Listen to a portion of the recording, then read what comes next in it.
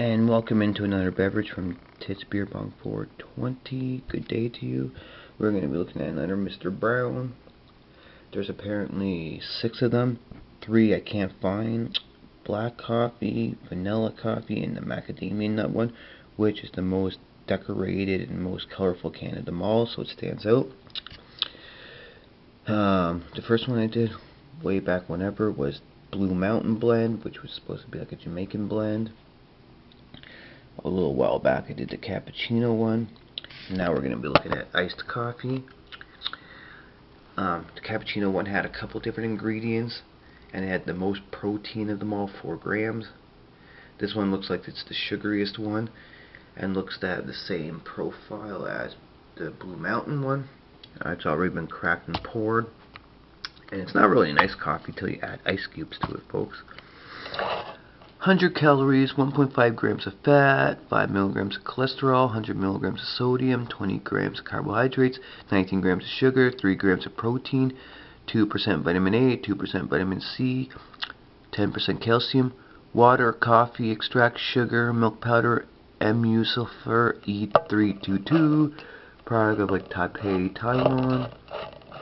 It's from King Car Food, who also apparently is like behind Green Time bottled water, some company that does a single malt Scotch whiskey, Power In energy drink, a nutritious vitamin drink. All of them a similar price, but even though at different times I was in the same store to get iced coffee and cappuccino, they told me to pay $1.25 for cappuccino and $1.20 for this one.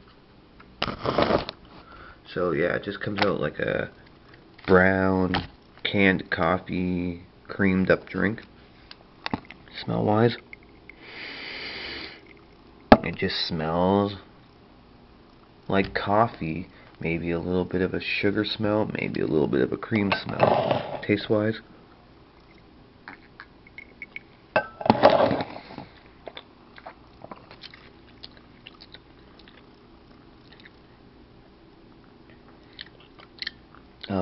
starts off with a burst of water that immediately goes into this big burst of coffee.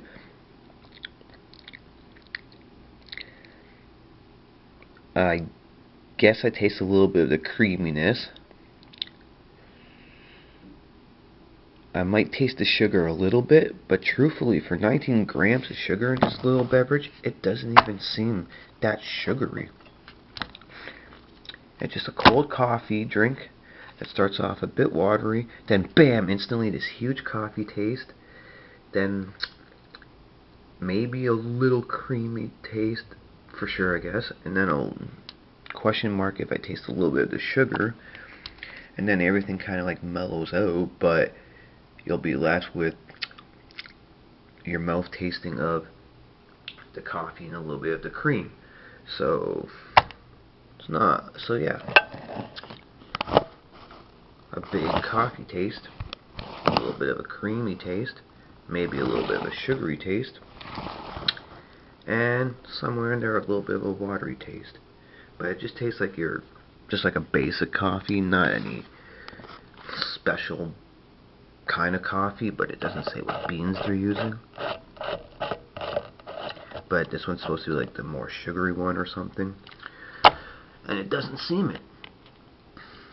So for a very cheap small canned coffee, it's fine. It's nothing to go crazy over, but it works for a cheap small canned coffee drink.